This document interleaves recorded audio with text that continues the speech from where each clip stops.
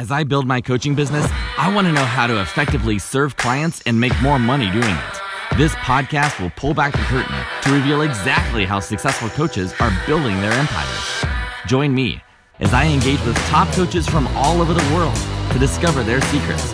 No theatrics and no theory, just real-life strategy. My name is William Winterton, and this is Coaching Success Radio. Hey, what's going on? Today we have a nice short episode introducing you to Nena Marie, single mother of 3 children, life coach. She's been coaching for a number of years. And sometimes it's really good just to connect with people who have a story of overcoming some adversity, overcoming some challenges, as clearly a single mother of 3 children would have. And she has been working as a life coach quite a while, developing her business, continuing to grow, continuing to get clients, share some of her stories, some of where she's been, some of the struggles she's had, dreams for the future. Love these kind of stories. Super fun. This is Nena Marie. So tell me a little bit about life purpose coaching. How do you define that for yourself? I've been a life purpose career coach for the last 20 years. And because I've helped many people establish businesses and or find jobs, I kind of fell into life purpose coaching because I noticed that many of the students that I work with had some kind of blockage, whether they had some kind of emotional toxin or some kind of childhood influence that was keeping them from obtaining their ultimate goal. I kind of fell into doing life purpose coaching before I would show them how to find the career of their preferred career, or help them establish a business or even grow and start and scale their businesses. So that's where I kind of fell into life purpose coaching, is showing people, hey, we can establish our goals, we can get to the end result, but we need to remove all these toxins before we go ahead and get there. So what got you into it? How did you get started in this? Well, it was all divine timing. I was a very young mom. I was a teenage mom. And so at that time I was 22. I had 3 children and I was on welfare. And I taught myself how to find work. And by the grace of God, I walked into a vocational college. At that time it was called Bryman College. And I started to just give my services to a couple of students that were in the lobby, and helping them learn how to find work. I'm praying with them, we're meditating. All the while, the campus president was watching me because he was covering the front desk at that time.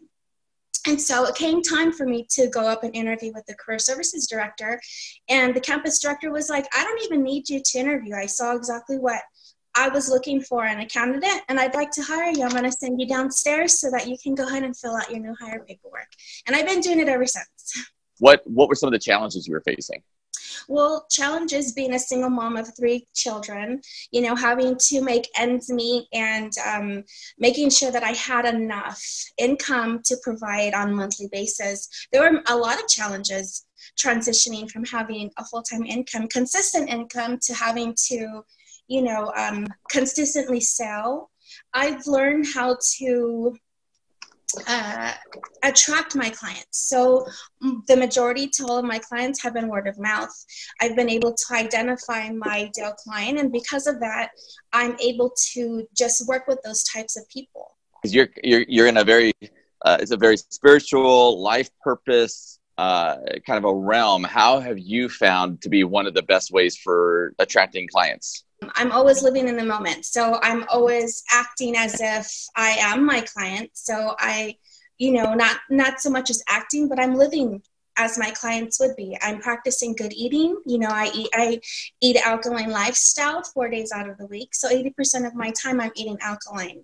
I'm meditating. I'm being the person that I want to attract. And because I'm the person that I want to attract, I'm able to develop genuine relationships with those people. And in essence, they trust me and they know, hey, look, we live the same lifestyle.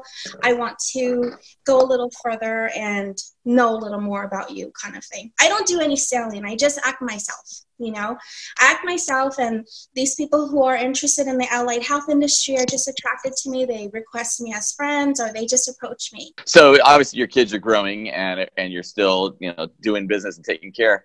What are some of the additional challenges that you find now that you've been doing this on your own for 8 years, coaching for a couple decades? What are Yeah. some of the new challenges you're seeing? So the new challenges I have now that my babies are out of the house, they're 18 and over now. I'm married now. I'm recently married of 1 year. And so the Congratulations. thank you so much. If I can be transparent, my husband's not an entrepreneur. He works for the military, so he's on a strict, schedule. And because my line of business isn't normal, those are the challenges that I run into. It's just having to stop for a moment, explain to him the processes so that he understands them, and then he becomes supportive of me.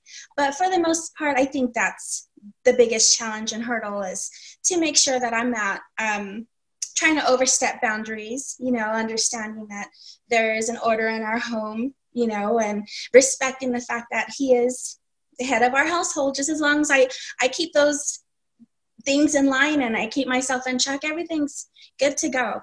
For the most part, our children are out on their own. They live on their own, and I don't know if you know this yet, but adults require more money, and they want more, they want more expensive things. So in terms of challenges, I think that's where I am in life right now, is adapting to my new position as wife and not overstepping boundaries. And it's a matter of children also, like you said, as they get older. I know I have a 14-year-old, and every year they get more and more expensive. The toys that used to keep them occupied, they want bigger and better stuff, like we all do, right? We all want the next thing, right? Absolutely. So as far as your business and kind of growing and developing, and that's understood. That's another challenge that actually a lot of entrepreneurs have, is whenever their partner is not necessarily entrepreneurial minded, there's a relationship, there's a love and a trust there. But it's very difficult sometimes to see what you're seeing as an entrepreneur. And it's hard when there's not a consistent, steady paycheck coming in. And some months you have good money, and some months are a little bit tighter, and kind of navigating that. So I think you're speaking to a lot of people in the audience who are listening, going, yeah, I've got that same challenge, male or female, having that challenge of trying to, balance that a little bit. Right. So let me just say, if you could, though, in a couple of 3 years, where would you, are you looking to grow and, expand your business now that your kids are out of the house and you have a little bit more time that way? Is there something you're kind of thinking bigger scale to grow into a little bit? So bigger scale, I'm thinking of a practice. My husband's also a licensed massage therapist, which ties into this whole allied health movement that we're definitely walking into. So I would definitely want to have a practice within the next year or so. I plan to have a practice. I've been working from home for 8 years, and it'd be nice to have someone come out and visit with me in an office. As ironic as that sounds, right? I wanted to leave corporate America, and now I'm trying to come back. I meet with others in like coffee shops, or I meet with them in their homes. It would be nice to just grow and have an established practice here in Vegas. It's been just a pleasure speaking with you and getting to know you. And I'm super excited. I'm thrilled. Again, congratulations on the marriage, and super excited for what you got going on in the future here. So much. Wow, that was awesome. Thank you so much for tuning in and checking us out. New episodes are coming out every few days, including lots of conversations with massively successful coaches sharing their secrets with you. So be sure to subscribe to our podcast and YouTube channel so that you don't miss out. And if you're looking for a way to start making serious money from your coaching, you need to check out my free training. It's at williamwinterton.com. I lay out the step-by-step on how to start making 5 figures a month in the next 60 days. Check it out, williamwinterton.com. I'll see you next time.